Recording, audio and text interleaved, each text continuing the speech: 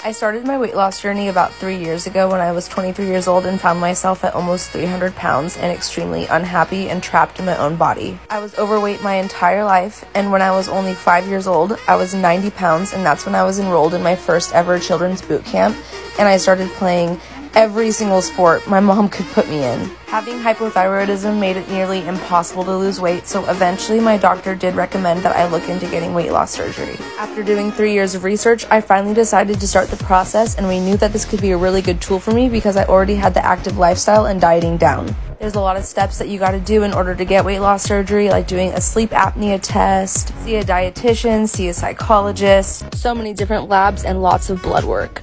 After my midterm today, I'm leaving class early because I have my big consultation with Dr. Billy, and I've been doing all these crazy pre-op appointments preparing for this day.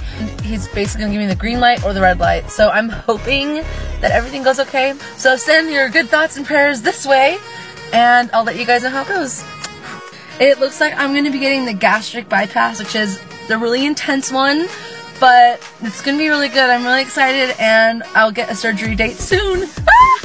I'm actually getting the surgery today, December 29th, 2017, and that is so crazy and unreal to say. I feel like I've been working so hard for this day, and I'm just so ready for my life to change completely. And just like that, it was surgery day, and I remember having doubts in the beginning, thinking I'm going to be the one person that this surgery doesn't work for. New year, new me. Woo! Take good care of her, Mom. Okay.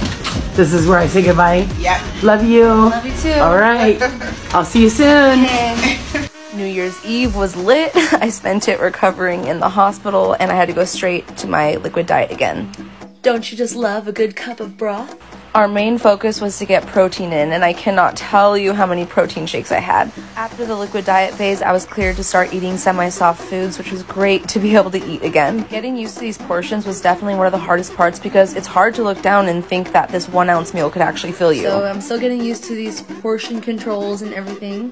Made an egg white with a little cheese and crushed pepper and toasted bread. It was sometimes a little challenging and scary to introduce new foods back into my diet, but they always encouraged us to use things like a cocktail fork to help us slow it down. On top of following my new diet restrictions, I continued my usual workout routine, going to the gym every single day, weight training, cardio, and pretty quickly I started to notice a lot of changes even with my everyday life. When I first bought these scrub pants, they were so tight, they barely fit.